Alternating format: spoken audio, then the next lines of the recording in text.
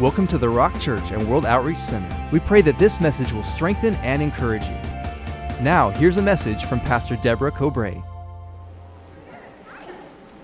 How is everybody? How many of you were expecting Pastor Mike and Sue?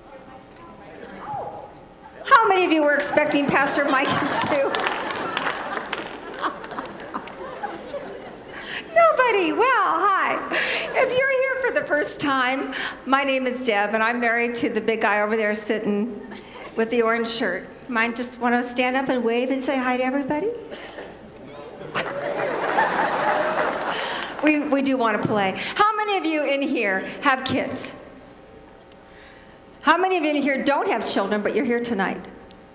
Okay, well, there's a few of you. Well, anything you're going to hear tonight, you can apply to life. So you don't have to have children to hear this message. But my name is Deborah, and I married Jim, 35 years ago. We brought a blended family together. He had a daughter, and I had a daughter. And our testimony, which is not new news in this church, because we've been sharing our lives with you for 35 years, but I was an ex-druggie, drug dealer, whatever you want to call it, raised in a Christian home. My mom was a Christian, and Jim wasn't a druggie. He just was a baseball player and an alcoholic, and he loved women and married everybody. I lived with everybody. He married everybody. So when we got saved, not together, but when we got saved, we got changed. We met at a Calvary Chapel in Santa Barbara in 1978. We got married in 1979. I lived in a house ministry there in Santa Barbara. Jim was a businessman, and he was rich, and I thought my ship had come in, and the day that we got married, the ship went right out to sea. And we moved from Santa Barbara, and he had a construction company with his dad up in Lake Arrowhead, and so that's how we got to the Inland Empire from Santa Barbara. We never in a million years dreamed that we would ever pastor. We thought we were going to make money for the kingdom of God and finance the gospel. And we had no idea that God had a different idea. And so when we brought this blended family together, we did not know then, looking back 35 years, what a journey it would be and what it would be like to be in ministry as pastors with a blended family, with our history, and to see what God would do. And so tonight, I'm going to finish our testimony and just how God has led our family and what God has done in our family. Because, and I've said this all over the world, God has opened up pulpits all over the world for this little message and for this preaching. I've preached it at big churches, small churches, and in nations. I've traveled the world because it's a story not of a perfect family, but of a perfect God. And so no matter where your family's at, whether it's intact and it's healthy and you are doing good, or whether your family is just completely messed up, you don't know how it's all going to straighten itself out, I'm here to tell you tonight that with God, nothing is impossible, and He has a good plan. And if we'll follow the plan will work. And God's love can fix anything. It can restore anybody. And it can mend the most broken places in the very heart of hearts. And with God, what is impossible with man is possible with God. So will you stand with me, and let's go on this little journey tonight, and I'll finish up. Father, thank you for the ministry of the word tonight. Thank you that you allow us the opportunity to open this book. And Lord, we ask that it would now begin to open up our hearts, that truth would shine in the dark places, that hope would come in, Father, where maybe there isn't any. Lord, that instruction would rise up where we need answers to the questions that we have. Thank you that you are a good Father, that the family is your idea, and we know that it's your will that our families be strong, they be intact, and that they fulfill the destiny that you have placed on their lives. So we ask you tonight in Jesus' name to teach us by the power of your Spirit. Amen and amen. Well, go ahead and have a seat. In 35 years, now that we are the old folks here and in our 60s, and Jim being much, much older than I am. Just kidding. I started out, and I want to read this verse to you because I think it's worth reading, and it's Psalm 127. So if you've got your Bibles, let's go to the Word, because it's the Word that has the power to change us. And if we receive it with meekness, It has the power to save our souls and switch our thinking and change our perspective. And that's exactly what has to happen here, is that we've got to go from the natural man, the everyday man that you and I are born into this world in sin, and we get born again and we get taken out of the kingdom of darkness and we got placed into this amazing kingdom of God. The kingdom of God is absolutely incredible, but if we don't understand it, if we don't know how it works, then we're not going to be able to function in it very well. And so that's what a change of perspective and a transformation of our minds means, is that we've got to renew our minds to how God sees things and how God works. And when God made this planet and when he made humanity in his image. The first time you see God, he's actually playing in the dirt, and he's making Adam, and he's forming man out of the dust of the earth, and he's breathing into man the breath of life, and man and woman are made in the image of God. And he blesses man and he blesses woman, and he says, be fruitful, multiply, have dominion, subdue, and have authority, and rule over everything on this planet. He made Adam and Eve the under rulers of planet Earth. We know what happened. He said there's one thing and one tree you can't eat of. You can have all the trees of the Garden of Eden, but if you eat of the tree of the knowledge of good and evil, you will die. In other words, the word death in Christianity, the word death in the Bible doesn't mean a cessation of existence. It means a separation. When you die, you don't stop existing, you separate. When we die from these earthly bodies, we separate from these earthly bodies because soul and spirit are eternal.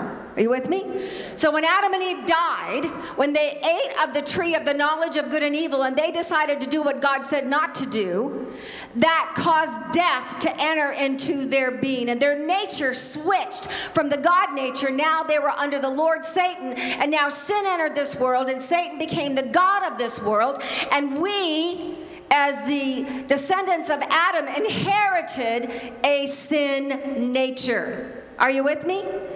Which means that when Adam and Eve had children, God said, in pain, in hard work, you're going to bring forth kids. And the earth, which is now cursed because of you, is going to bring up thorns and thistles and weeds. And life, where it was made by me to be good and easy and wonderful and productive, now is going to be difficult because you're under a different ruler. And so we are born into a sin nature, separated, died from God, and that's why we have to be born again. And this is Christianese, but listen, we're Christians, and this is the kingdom of God. And if we don't learn what the Bible says about the kingdom of God, then we're fools, because God says, fear not, little flock, it's the Father's good pleasure to give you the kingdom. Do you want it? It's yours, but we better learn about it. So start putting our thinking caps on and stay with me, because a family could be messed up, more messed up than anybody could ever dream, but God's word and God's kingdom and God's laws can change that family. But we have to understand what is our part in this whole arena of parenting. And listen, parenting is not for cowards. It is not. Christianity isn't either. This is about hanging in there, and it's about believing God, and it's about raising your kids in faith. And so God has a plan for our children, and he has a plan for us, and it's a good plan. And in Psalm 127, I believe he lays it out. And he says, unless the Lord builds the house, they labor in vain who build it. Unless the Lord guards the city, the watchman stays awake in vain. It's vain for you to rise up early and to sit up late, to eat the bread of sorrows, for so he gives his beloved sleep. Behold, children are a heritage from the Lord. The fruit of the womb is a reward. Look at your neighbor and say, my children are my reward. Now, some of you may not feel that way right now. And you may be thinking they are, you know, little terrors from hell, and where did they come from, and who stole your children from you? But children are a reward. They are an inheritance from God. Like arrows in the hand of a warrior, so are the children of one's youth. Happy is the man who has his quiver full of them, but shall speak with their enemy. They shall not be ashamed. Parents will not be ashamed, but they'll speak with their enemies at the gate. Now, that's a very unusual scripture. God is saying that your reward and your inheritance and your legacy that you're going to leave is your kids. Because God's a God of descendants and dominion. God doesn't take back what he said. He's not a man that he should lie, and he doesn't change his mind. When God blessed Adam and Eve and he said, be fruitful, multiply, subdue, have dominion. Rule this earth as I rule the heavens. You are my under rulers. And when Adam and Eve messed up, then God already had the plan formulated to bring mankind back to himself. It would take centuries and millenniums, and it would take the Messiah, Jesus himself, by becoming the last Adam, the heavenly man, that would come and that would pay the price at Calvary and would redeem us, reconcile us, and then restore us back. And that is exactly what God now says we can do with our families. He is redemptive. He buys us back. He reconciles us, he brings us back, and he restores us. He gives us back all that was lost. And if you know anything about biblical restoration, God always gives back more than was ever lost. Always. So if the devil's playing hell in your family right now, I got some good news for you. Because whatever he has stolen from you, he has to give back sevenfold, and he has to release it in the name of Jesus. And family curses can be broken, and family patterns can be stopped, and God can start brand new and fresh with your family if you're willing to believe God and do what he says to do. Because that's what God did for our family. Because we come from some pretty squirrely people, both of us. Last week I had to run up to Washington and be with my folks again because my dad is extremely ill. He's 88 today. They've been married 68 years. It's a long time. And I love my family, but I looked at my family and I stepped back, and as an outsider coming in, I just said, oh my gosh, God, these are my people. I love them, but they are very, very squirrely. Thank God I have a new family. Thank God I have a new way of thinking. Thank God I have the Word of God that can set me straight and can change my life. And I've been grafted into the vine, and my family is the family of God. I love my natural family, but my family is the family of God. And I am heaven bound, and I am in this world, but I am not of it. And either are you if you are born of the Spirit of God. So I began to tell you the adventure of our family. And I began to share with you that there were some things that I had to know as a young wife and a young mother. I had a 9-year-old child, a little girl named Miranda, and Jim had Kimberly, and she was just 5. And then we had Jessica, and we had Luke, and they came right away. We just were believing God not to have children, but use no birth control, and wasn't that foolish?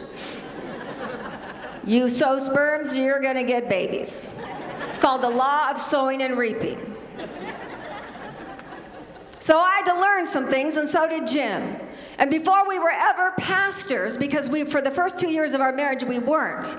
We were in the construction business, and we were believing God and learning how to walk in faith. And there were some things that we began to learn as a young couple. And we began to learn that, number one, God is in control.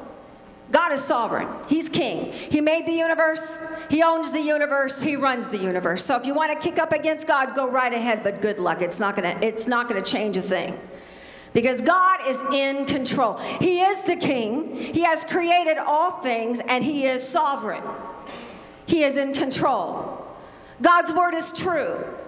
There is truth, and then there is a lie. And Jesus defines what that is in John the 8th chapter. He said that Satan is the father of lies and that there is no truth in him. God is truth. What God says is what is. It is truth. It is impossible for God to lie. He's not a man that he could lie. He's God. Whatever God says comes to pass, so how could he lie? God's word is true. So if I read in God's word, if I look in God's word, and you see, I was raised up in a denominational church as a child. My dad wasn't saved, my mother was, and she dragged me to church. I went to every single service, and I'm so grateful for a mother that didn't give up on me and wouldn't say, no, I'm not going to go to church because it's too hard. But she said, I'm taking my children to church, and because of my mom, I'm serving God. But I wasn't taught that the Word of God that I read as a child was applicable to today. But then I got back to God after my rebellion years, and the Lord showed me and began to teach me that His Word is true and that it's as applicable today as it was then. What God said to the prophet Isaiah, the promise of God to Isaiah, is the same promise to me today in the 21st century. What Jesus did for the first century church, He'll do today for the 21st century church. That the Word of God is unchanging. That God is the same yesterday, today, and forever. And what I saw in the Word of God then is applicable and will happen today. All the promises of God are yes and amen in Christ Jesus. So I had to learn that what God said was true. And if I would begin to believe it, if I begin to declare it, if I begin to use it as a sword and as a weapon against the enemy who wanted to come after my kids, that I'd begin to see the enemy taken out by the word of God coming out of a mouth from a heart that began to believe God. So my question to you is, how much do you believe God for the promises of God for your family? And do you know the promises of God for your families? I just read you Psalm 127. There's a lot of promises just right there. So I'd say start digging in the book, because there's a whole treasury of potential promises for your family. Wealth and riches and everlasting life in this book. And I'm not talking about just money, because money doesn't buy happiness. It doesn't buy healing when you're sick. It doesn't buy healing for a broken heart. Money can't mend a broken marriage. Money can't mend broken families. But oh, the riches of God can mend it all. So God is sovereign, his word is true, and God's love can fix anything. Those three things. God is sovereign, he's king. His word is true, and his love can fix anything. And learning those things, and based on that foundation in our lives, we began to launch out and raise our kids. Now, we were not perfect parents, and our children are probably going to come up here and share some things, and I'm a little bit in fear and trepidation. Not tonight, but through this series. I hope they do, because they're adults now and they're awesome people. We've got wonderful pastors that are going to share on parenting, but there are no perfect families in this house. But there is a perfect God. So we didn't do everything right. We did a lot of things wrong. And in spite of our wrong, God made an amazing family. But it wasn't always that way, because we had one child on drugs. We had some pregnancies before marriage. Oh, we've had a whole plethora of things that families shouldn't have, especially as pastors. And we as pastors live in a fishbowl, and everybody looks in. So we had to learn to live life transparently. So I gave you 6 things, and I'm on the 4th one, so I'm just going to go a quick review. Number 1, we had to learn to be united as a couple. Make a plan and work a plan. There's something about unity in the kingdom of God. If you are together, if you can agree on something together, can 2 walk together unless they agree? But when you begin to agree, there's not a devil in hell or one loosed on the earth that can break the union of faith between a husband and a wife when they believe God for something. Jim and I had to learn to be united. We had to be honest as a family, transparency and honesty. We had to learn to die to self and die to self-image and die to what people think of us. Right now, you are judging me. Right now, you're looking at me and you're listening to me. You're looking at what I'm wearing. You're looking at what I'm doing. You're thinking about how old I am. I don't know, all the kinds of millions of thoughts humans do when they look at people. I'm being judged. It's all right. I'm not mad at you for doing that. I expect you to do that. But you see, there comes a time when you got to die to all that. And you've got to realize that it doesn't matter what people think. It matters what God thinks. It doesn't matter what your family or your in-laws or your kids think or your neighbors think. But what does God think, and what has God told you to do? And you got to be honest, because when you begin to lie, when you begin to hide things, and you put things in the shadows, you see, the enemy, Satan, is a god of darkness, little g, God. And Jesus said there is no truth in him. So his MO is lying and deception. So when I don't speak the truth in love, which is the Christian way and the kingdom of God way, then I'm giving permission to the kingdom of darkness to put my family in the darkness and in the shadows. And when you start to cover things up, then you got to remember what you said. Then you start worrying about what if the kids find out? What if this happens? But you know, when you bring it to the light and you expose it, you have nothing left to fear.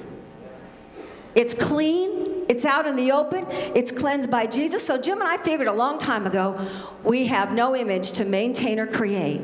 We better just be who we are. So transparency and honesty. We were always honest with our kids, and we were always honest with you.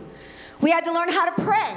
God taught me about fervent, focused, faith-filled, word-based prayer. The prayer of the righteous. The fervent prayer of the righteous availeth much. When the enemy's coming after my kids as teenagers and wanting to rip them out of the kingdom and tear them apart, God told me I better learn how to pray. I better learn how to get tough. I'm in some kind of a war. Hell's coming against my family. I'm a warrior woman of God, and I better stand up and not be sniveling and cowardly, but I better stand up and understand who he is who I am in him. The weapons of my warfare are not carnal, but they are mighty through God to the pulling down of every stronghold. And I began to learn that the shield of faith, that amazing shield of faith, I could hold it up against all the circumstances, against all the lies, against everything Satan was breathing down my neck about my kids. And then I could take out the sword of the Spirit, double-edged sword, sharp, cutting asunder. And as I began to take out the sword of the Spirit, which is the word of God, the promises of God, and I began to decree and declare out of my mouth,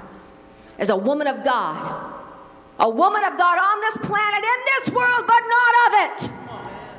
Standing here, yes, I can be a ditzy, fun little blonde, or I can be a woman of God. Listen, you are who you are, but know who you really are. And you can have fun, and you can be human, and you can be all of these wonderful things. But when hell's coming against your family, you better know who you are in Jesus. And it's not time to joke around. It's time to pull out the weapons and go to war.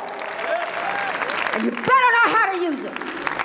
So I began to pray, and I began to pray fervent, focused, faith-filled, word-based prayers, and I began to be skilled with the sword of the Spirit.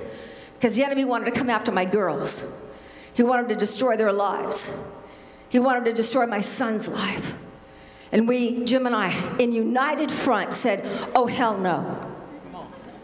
Oh, hell no. Hell no. You are not taking my children out. You are not dismissing destiny. You are not going to do these things. So I looked at prayer, and then number 4, and this is where I stopped last week, 2 weeks ago. And number 4, God taught me as a woman of God and as a mother, a stepmother of a daughter who had come back to us at 21, Kim. She's 40 years old now, March 30th. She is so mad at me for saying that. She looks like she's 18, but she's going to be 40. But when Kim came back to live with us, because she was Jim's daughter, I was a wicked, evil stepmother. And we were pastors, and Kim would just come and visit us. She didn't ever live with us. But when she was 21, she came to live with us. She called us on the phone, and she says, I'm scared for my life. We went and rescued her literally out of Las Vegas. And Kim came to live with us. My kids were, Jess was about 14, Luke was about 11. They were little. They were still in school. Here comes Kim. I'll never forget when we came to get her. She came to church the next day. She had remember that? Do you remember that dress? Oh my gosh, I took you shopping, but you wouldn't wear anything I bought you. She had a dress right to here, skin-tight leopard dress, cleavage down to here, white hair, all kinds of earrings everywhere. And she came and sat on the front row, and I looked at her and I said, yeah, there's pastor's daughter, of course. But Jim had been preaching. He said, one day my daughter's going to come. She's going to live with me. God's going to restore our relationship, and she's going to walk this aisle, and she's going to get saved. And that girl got saved that Sunday. She's been gloriously serving God. And it's been a journey. But Jim was afraid that I was going to chase her away because she had to have some things taken off of her. I mean, Kim, you were a mess. She was a mess, and she was a great little liar. And she would look at her dad with these big, she's got these big brown eyes, you know, and she'd look at her dad and bat him, and dad would just melt and whatever she wants. I knew she was out still doing some drugs, and she was out carousing around, and I knew she was sneaking out at night, and I was very concerned. And Jim was afraid I was going to chase her away. And we went on this vacation, and we were in Abaca Island with some missionaries from Costa Rica, and it was just a very developed, underdeveloped nation, Abaca Island. It was a great place to have a little vacation. I mean, there's no electricity, you have to ride bicycles. It's a great place to see God. And there I was crying out to God, and I heard the voice of the Holy Spirit say to me, Debbie, love her to life. That's all he said to me. Love her to life. And there God began to take me on a journey of learning how to love a wayward child back to the life of God. Because God is love, and love creates life. And my old nature, my fear, and my frustration wanted to judge her to death, but God wanted me to love her to life.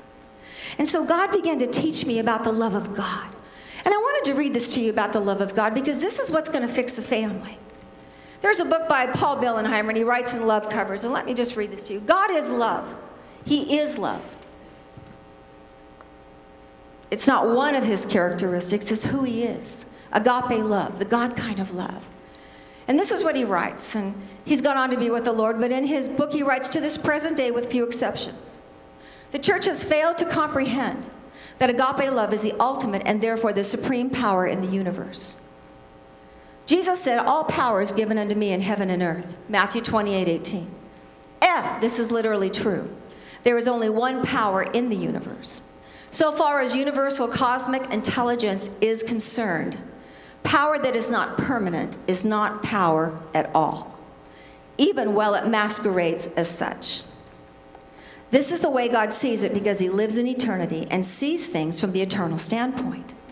Viewed from an eternal standpoint, power that is not permanent is already destroyed.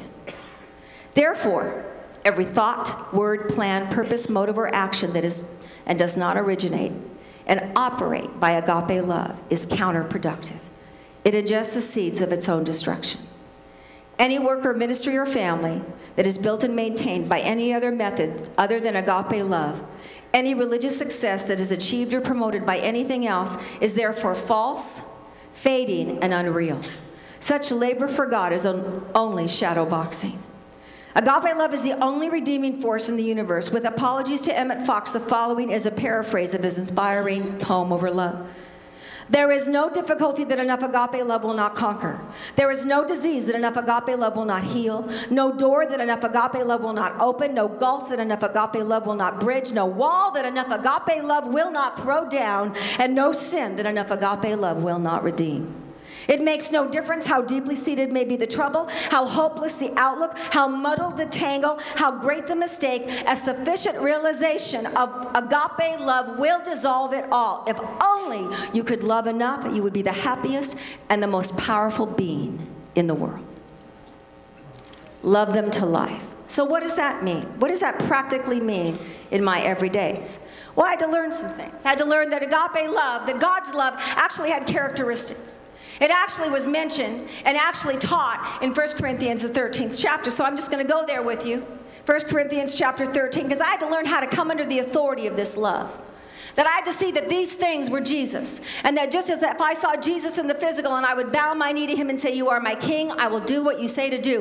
When these characteristics had the opportunity to play in my life, I had to come under their authority. Does that make sense? So listen to this. Love suffers long and is kind. Love does not envy.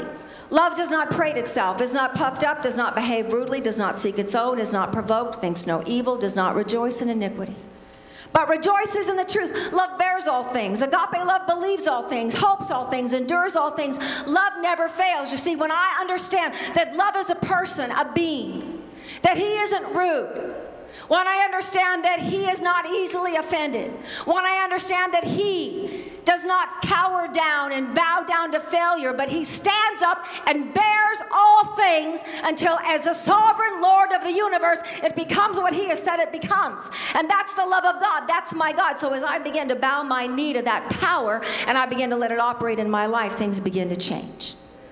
So when I needed to be long-suffering with Kim because I knew she was lying, I had to learn what it meant. Long-suffering. I had to learn that it's the ability to put up with adverse circumstances without quitting or taking on a spirit of retaliation.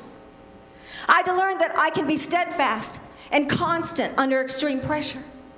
I had to learn that I can keep going no matter what. It describes a person who has the power to exercise revenge, but instead exercises restraint.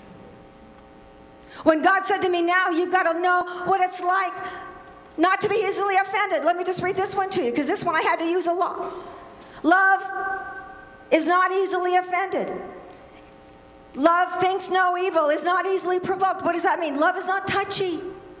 Agape love is not fretful or resentful. It will not be easily exasperated, frustrated, or stirred up. It remains quiet. When you know they're lying through their teeth and you can call them out on it, you shut up. Instead of causing a fight and you deal with it later. How about that one?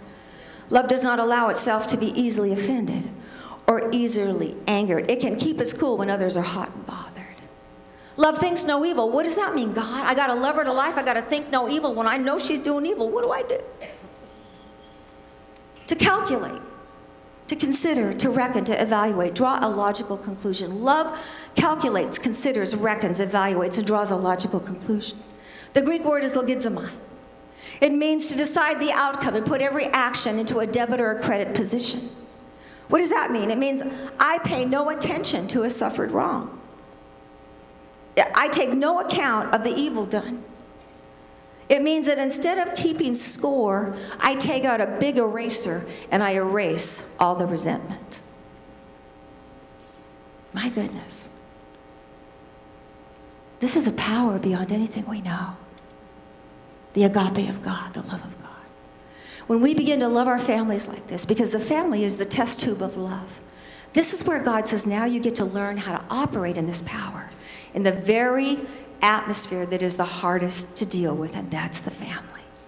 And as you begin to love each other to life, as you begin to bear all things together, believe all things, you believe the best, even when the reports are coming in, you don't cower to them and you don't give in because your faith has the shield up and the promise of God up. Are you hearing what I'm saying? Love creates an atmosphere where people actually can grow and flourish. What does that mean? Well, there's a little story, and it's about the great Amazon jungle, and at the very tip of the South American continent, just not too far from there, is the South Pole, right? Well, they found out that the same seeds, you see, the South Pole will thaw in the summer, and there'll be grasses, and the grasses only grow to this high. But they found out that those same seeds blow with the winds of the earth all the way, and they form the very great canopy and jungles of South America. So think about it. The same seeds become grass in the South Pole where it's frozen and where there is no heat and there's no life. But when those seeds are brought into an atmosphere where there is sun and warmth and water, it actually forms the great jungles of the Amazon. So atmosphere creates life. Are you with me? Love creates an atmosphere of goodness. Love creates an atmosphere where people want to come home.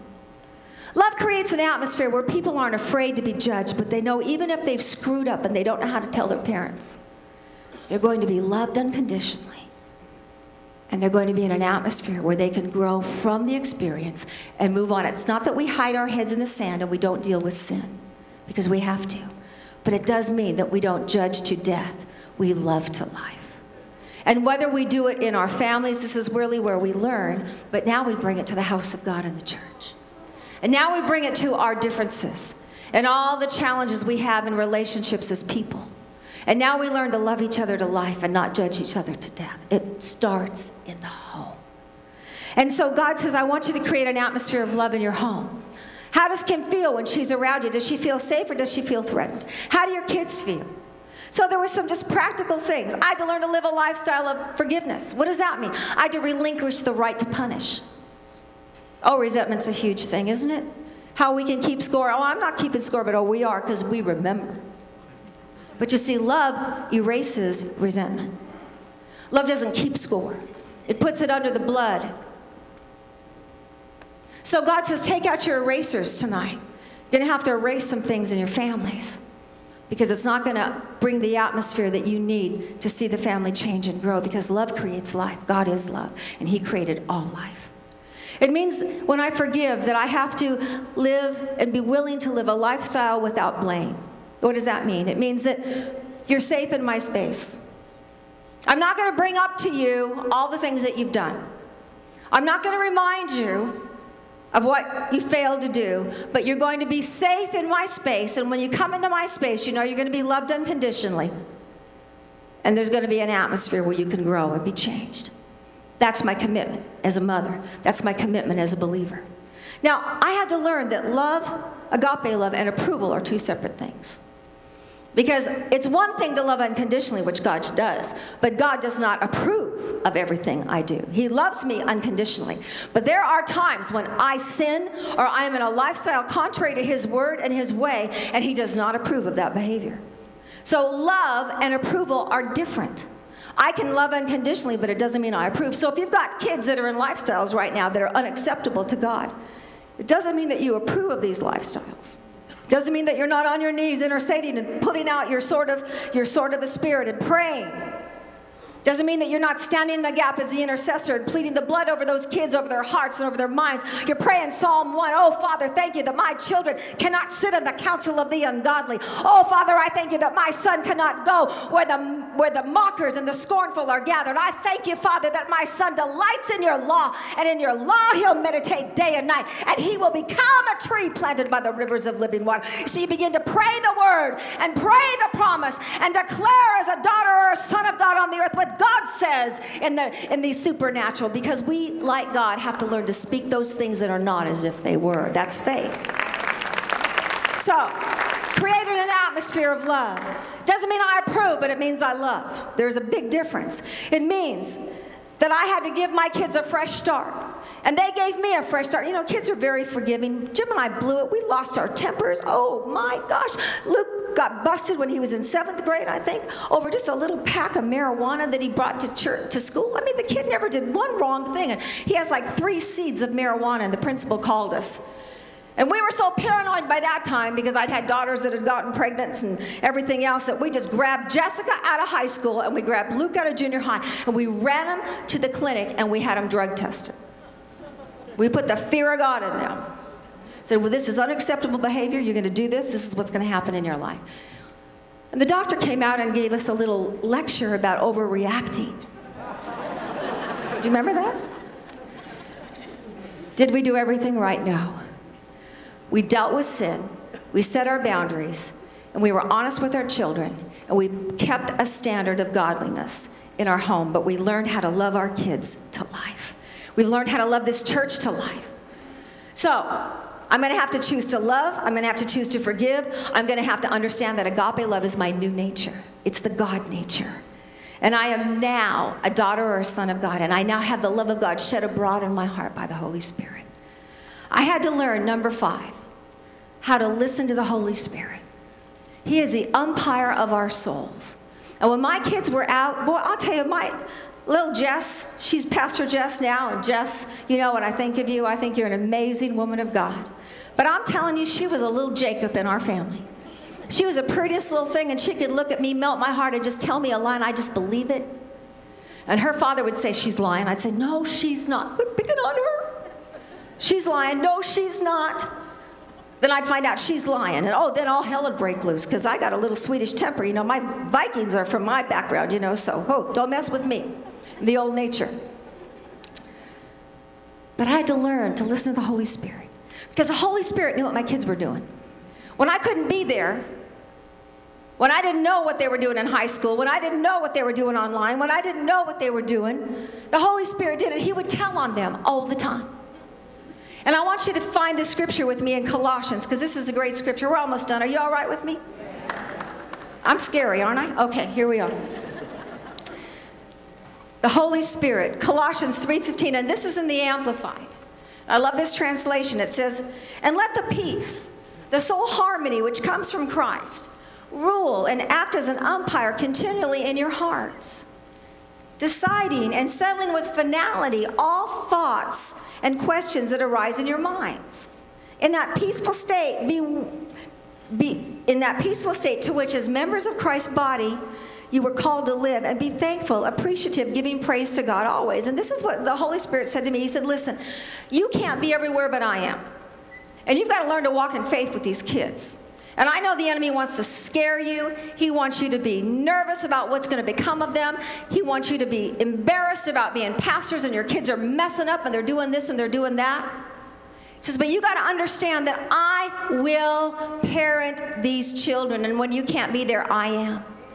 And this verse says, finally, let the Holy Spirit act as an umpire in your soul. So the visual here, the metaphor here is an umpire. What's an umpire? He wears a black and a white striped shirt. He has a whistle. He's on the sidelines watching us play the game. And when something goes wrong, when there's a foul, when there's an error, when he has to judge the game, he'll blow the whistle, will he not? The umpire? Well, the Spirit of God, listen, when something's not right, when something's not going right, when you don't know what it is, but you know something's not right, you're going to get a in your spirit. You're going to get a check in your spirit. You're going to know, I don't know what it is, but something's not right here. And then the Holy Spirit, if you'll begin to talk to him and ask him, he'll show you what is going on. I remember, and Kim, I'm using you as an example because it just worked that way. Because she is amazing. Kim, I'm so sorry. I don't want to be picking on you, darling. You're amazing. You're amazing. But Kim, I mean, she'd been so good. She'd gotten changed and clean and working at the church, and she was just amazing. And she hadn't gone out with anybody. And there was just one little incident that happened. And it was, you know, she just fell. Listen, Christian, let me tell you about your daughters. Christian girls will get pregnant because they're trying not to. But they don't want to sin, so they're not going to go get birth control pills. So that one slip up, and then they are absolutely stuck. We need to love our daughters, not make them so nervous and under such pressure that they know that they can't come to us with anything. And we were having a daughters conference, and I was busy waiting to host it. We had all these big speakers coming, and the Holy Spirit said, Kim's pregnant and she's afraid to tell you. And I said, oh, get behind me, Satan. Then I told Jim, and he said, oh, that's the devil. It wasn't the devil, it was the Holy Spirit. And he knew Kim's heart, and he knew how scared she was. I was pregnant. I ran away because I got pregnant. My sister got pregnant. My other daughters got pregnant. I know about good girls getting pregnant. And you can have all the free love you want, but women still get pregnant. Fathers, love your daughters. Protect them. You know men better than women do. We are so stupid as women, we don't have an idea about men. But you know men. You better protect them. Help them. They're not going to like it, but you got to teach them. Because we don't know, as young, beautiful women, what in the world men are thinking. And you've got to protect your daughters. I went to Kim and I said, Kim, you're pregnant and you're afraid to tell me. And she just burst into tears. She was. And it was all right. It was okay. Because God loves. And God's love can fix anything. And like my mom said when I got pregnant, Debbie, there's always room for a baby, and there is always room for a new life. Always. When we love people to life, there's always room for a baby. It's always room for a baby. It's a gift from God. Maybe it was screwed up what we did, but you know, that's where the blood comes in. We get forgiven and we move on and we learn from our mistakes and we grow up as believers and we don't judge to death, but we love to life and we help as a family and we don't condemn. Trust the Holy Spirit. He will tell you when the kids, listen, you better know what your kids are doing online. You better be checking their drawers and under their things. You better be looking at their cell phones and be looking at their history. You better be looking at this stuff.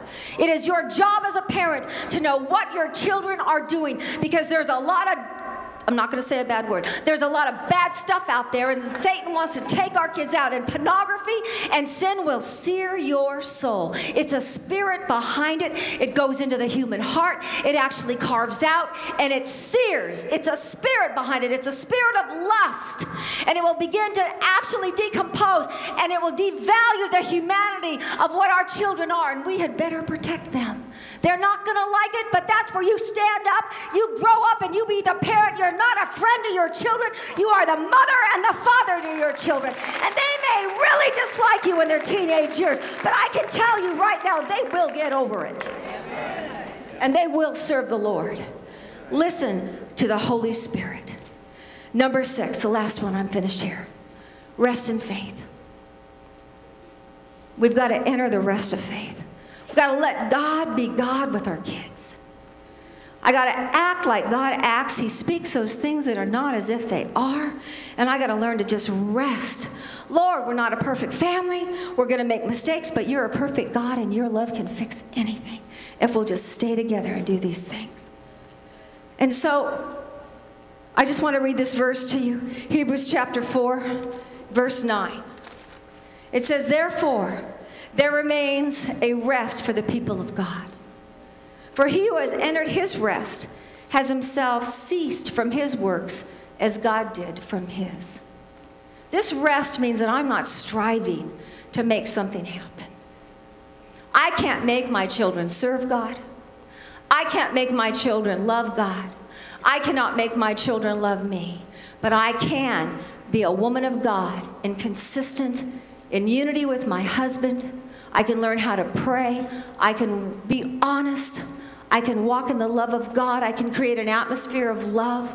I can let the Holy Spirit be my umpire, and I can learn to let God be God in my life and in my family, and realize that what looks like a mess today is not necessarily what it's going to look like tomorrow.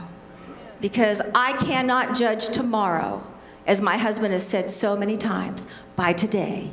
It is subject to change. And when I cease from my own work, just like God did from his, I enter into the rest of faith. In other words, I quit striving in my human ability. Because I can make things happen with my strong personality. I can force my way. I can do things. So can you. We're human beings made in the image of God. Listen, you are magnificent. You're made in the image of God. God's made you fearfully and wonderfully. You are brilliant. There's no one like you. No one. And there isn't anything, if you put your mind to it, you can't do. But you see, you can do that in the flesh, in the natural. But God says, I don't want you in the natural. I want you in the supernatural, because my arm of flesh cannot access the kingdom of God. It's a different kingdom. It's a different power. It's a different system. And if I'm going to watch the miraculous in my life and in my family, I'm going to have to learn how to rest. Stop striving in my ability and step in to what God says and do what God says, and rest that even if I don't see it happen yet.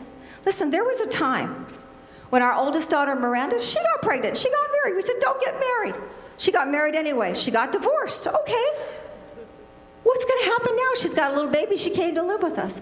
God just happened to bring a man all the way from South Africa, all the way to live with us. So that was a story in itself. Henny Bosman. We'd been to Africa so many times, Jim was tired of all the company we had. He says, that's it, no more Africans are coming to live with us. Then Henny Bosman calls and says, Carl Saunders has sent me here to the United States, and he told me that I'm to look you up. And so Jim wouldn't even return his call. He left him at the airport. He found his way to our office, and he got a hold of my husband. He says, hi, I'm Henny Bosman. And he looked at Henny, and he says, well, come on, I'll take you home. And as they were in the car, the Spirit of God spoke to my husband and said, let him live with you as long as he wants to. So thinking that Henny's going to live with us for 2 weeks, he's on a short journey here from Africa, South Africa. Our daughter's already got one room. Kim's got another. We got a full house. We got a little baby living with us. Our church is exploding and growing. And Jim says to Henny, listen, the Holy Spirit just spoke to me. And he says, you can stay as long as you need to at my house. How long do you need to stay? And he says, I'm here for a year and a half. My visa's a year and a half. Jim about fainted at the steering wheel and had an accident. He still has his mouth open to this day. Look at you. Do you remember that? So we had no bedroom. So Henny, because my daughter's in one and all my other kids, so Henny had to sleep on the couch. And we thought, oh my gosh. So here's my daughter Miranda with her baby, divorced and brokenhearted, and here's Henny sleeping on the couch and for a year and a half. And lo and behold, one day Jim and I are looking out the door, and they're walking together. And he goes, look at them. I said, what are they doing? He's taking her hand.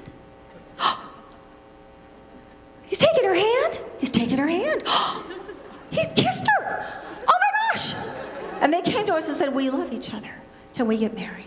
And they have the Rock of Temecula, 4 beautiful boys. And God brought a man all the way from South Africa to marry my daughter. Let me tell you, there is restoration and redemption in everything God touches. Everything. They are an amazing family. And my grandsons were here just 2 weeks ago. They're just big, strapping boys. I got 10 grandsons. I'm this little old grandma with these big, huge grandsons. I love it. I'm here to tell you that God will restore our families. We can't figure out who your kids are going to marry. How did they make such a mess of their lives? How can anything come out of this? Oh, let me tell you, with God, what is impossible with man is possible with God. So, families, all my children are serving God.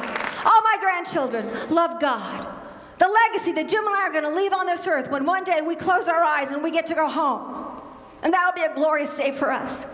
We'll leave a legacy of a good name, an honest name. But better than that, we'll leave a legacy and an inheritance of godliness, that we knew the living God and he knew us, that our children know and love and serve him, and that they love him and he loves them, that our grandchildren and our grandchildren's grandchildren and our grandchildren's grandchildren's grandchildren, should the Lord tarry, we leave a legacy of godliness, that there'll be sons and daughters of God on the earth through our lineage, because we chose to stop the sin, to do what God said, to be honest, to be in unity, to learn how to pray, to learn how to believe God, to learn how to love our family to life and our church to life, to learn to let the Holy Spirit be our umpire, because we don't know what in the heck we're doing, and to learn how to rest in faith that you cannot judge tomorrow by today, because with God, what is impossible with man is possible with God.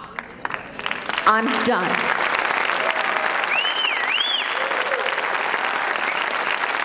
What a God we serve. What an amazing God we serve, and how he loves us.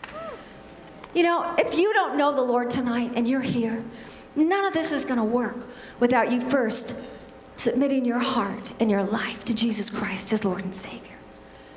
This is where it all begins. Before we do anything else, I'm going to ask you to sit, because I'm going to pray. I believe God wants to break some things tonight off of families. But before we do that, nothing can start until you first bow your heart and your life to Jesus. Listen, I know what it's like to be in sin. I was raised with a godly mother, but I chose to rebel. I have no excuse except my own stupidity and rebellion. And yet God never let go of me.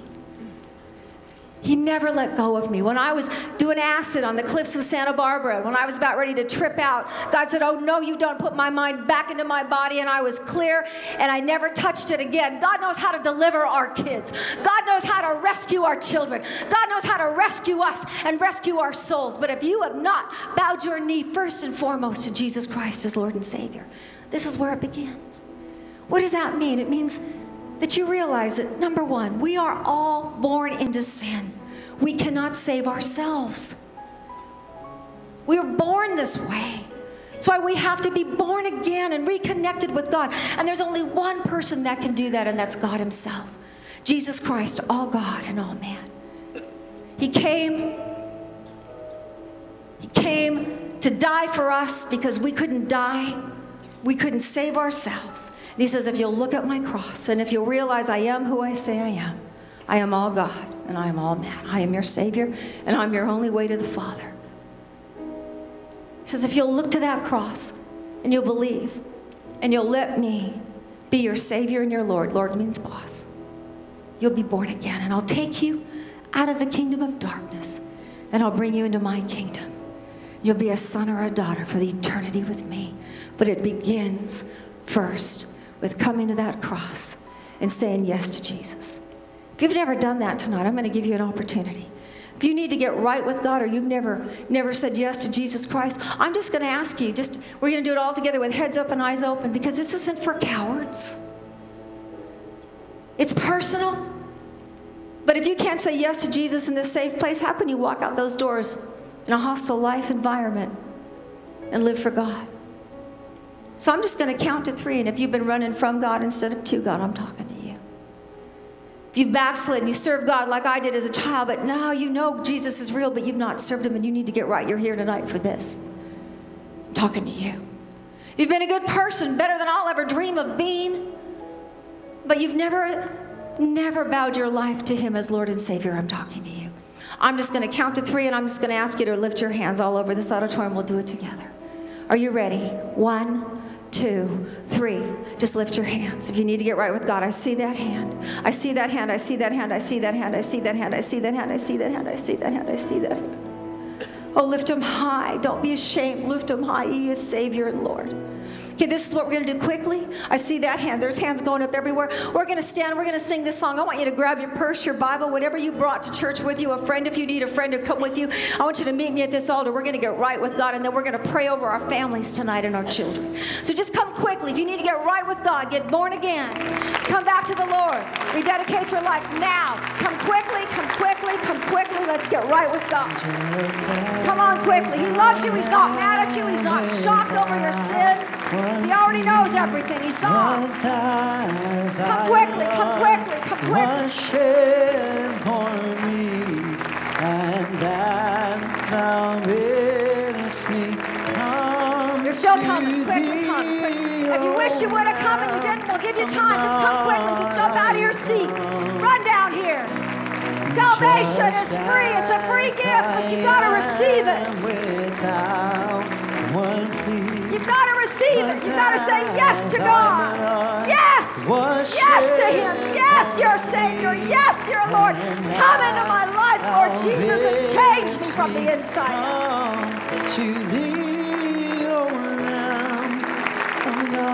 You're not joining a church, but you're saying yes to Jesus. When I stood before a pastor and I recited vows and I became Mrs. Jim Cobrae, just by saying some words, my whole life changed, my name changed, everything changed. That's what you're going to do tonight. You're going to stand before the living God and you're going to pray, and He's going to change your name. He's going to write your name in the Lamb's Book of Life. He's going to give you the Holy Spirit, and everything's going to change from the inside out. Nothing will change on the outside yet, but you are changed. This is so simple, and I'm going to do what I normally don't do, but we're going to do this tonight. We're going to pray right here. And then I'm going to ask you to come with me. We're going to go and we're going to give you some material because I want you to know what's happened and what you've done, and we'll explain some things to you. But let's pray right now because you came to get saved. You came. Do you believe that Jesus Christ is the Son of the living God? Yes or no? Do you believe that He died on the cross? Do you believe that He raised from the dead? Do you believe that He is seated at the right hand of the Father and that He is God Himself? Then let's pray this prayer with heads bowed now and eyes closed. Now let's pray this prayer. He hears your heart. I want you to say, Father, here I am. I ask that you forgive me of all my sin. You know it better than I do. And Lord God, I ask that as you forgive me, that you would allow me to be a daughter, to be a son. I believe that Jesus Christ is your only begotten Son. I believe that He died for me. I believe that you raised Him from the dead for me. And I believe that He is now my Savior and my Lord. Come into my heart. Take my life. Help me to become the child of God that you want me to be. From now and into eternity, I belong to you and you belong to me. Thank you, Father. In Jesus' name, amen. Welcome to the family of God. Welcome to the great and the mighty family of God, the eternal family.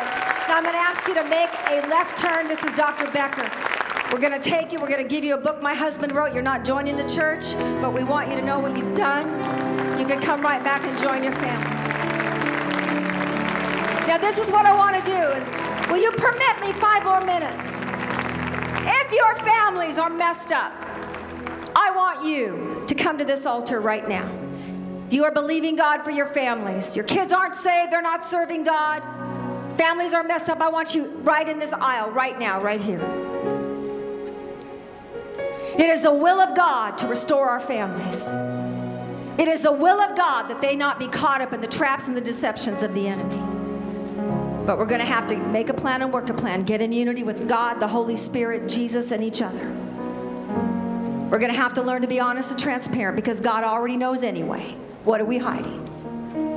We're going to have to learn how to pray. We're going to have to learn how to love them to life when we want to just take out their last, We're going to have to learn to let the Holy Spirit be our teacher and our umpire. We're going to have to learn how to rest in faith. God spoke to me when my heart was so broken over my kids. God spoke to me one day and He said, will you stop worrying? He said, if I can take Joseph from his family who betrayed him and sold him into slavery, if I can take him from a prison in Egypt to the second in command over all that nation, can I not take care of your children? Do I not know where they are and what they're doing? You have to trust me and put them in my hands. He is God Almighty. So right now, I just want you to take your children. Just put them in your hand.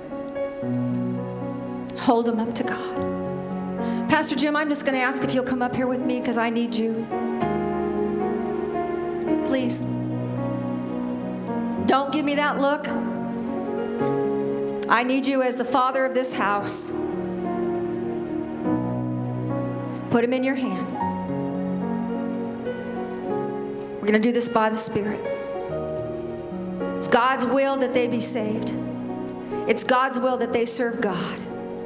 He said, cast all your cares on him, for he cares for you. So right now, I just want you to lift these children up to God. And I want you to speak their name to God right now in the name of Jesus. Just tell God who they are. Just say their names out loud. It's all right. Say their names. Now, have you given them to God? I want you to say, Father, these children were given to me as a gift. Were given to me as a gift. But they don't belong to me. They don't belong to me. They belong to you. They belong to you. Therefore, I give them to you. I give them to you. And I ask, as a loving Father, that you watch over them. That you watch over. That no weapon formed against them will prosper. No weapon. That the enemy will not be able to take them out. The enemy will not be able to. But you will keep them. That you will.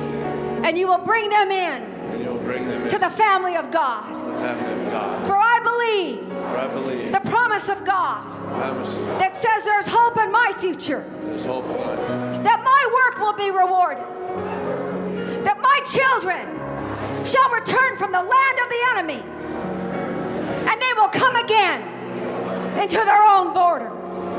Therefore, in the mighty name of Jesus, I put my children in heaven's hands. I leave them to your care, your protection, your deliverance, and your posterity.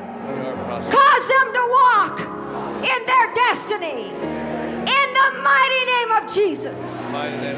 Amen. And amen. Amen. Now wait, we're not done. Now we want to break some curses off of you, and I want you to pray. Because I know by the Spirit you've got some things in your spirit. Well, let's do this. There's family inheritance that goes for years and years. It's like you grow up, you never want to be like your mom and dad. Don't ever say I'm going to be like my mom and dad. I'm not going to be like my mom and dad. And then all of a sudden, you start acting like your mom and dad. And all of a sudden, you start doing this stuff for your mom and dad. And all of a sudden, when you get really old like me and Debbie, then my goodness, you are your mom and dad, you know? And it's like, forget that stuff. So we decided we're gonna change the destiny of our family. When we were young, we said, this is the way it's gonna be. They weren't gonna be like my family. They weren't gonna be like her family. We weren't putting up with that stuff. And we just are going to break that family curse that goes from generation to generation. The Bible says that sin's passed along from the fathers to the sons. Well, in the name of Jesus, we're going to break that off.